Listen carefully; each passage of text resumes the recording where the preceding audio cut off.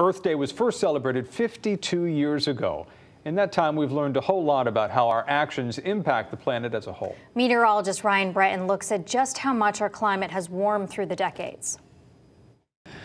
Well, since the first Earth Day back in 1970, warming has actually accelerated across much of the country. This is a look at the temperature change just in that time, and you can see that there are actually two places that are warming the fastest, parts of the Northeast and then the Southwest, along with Alaska too.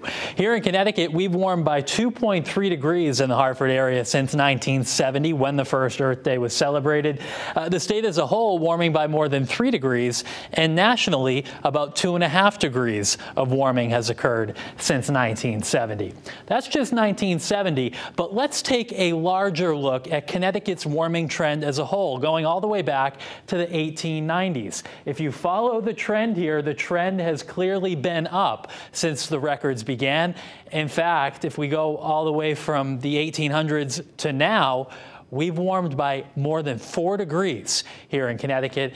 And again, a lot of that is driven by human activity and carbon emissions worldwide. I'm meteorologist Ryan Breton, Fox 61 News.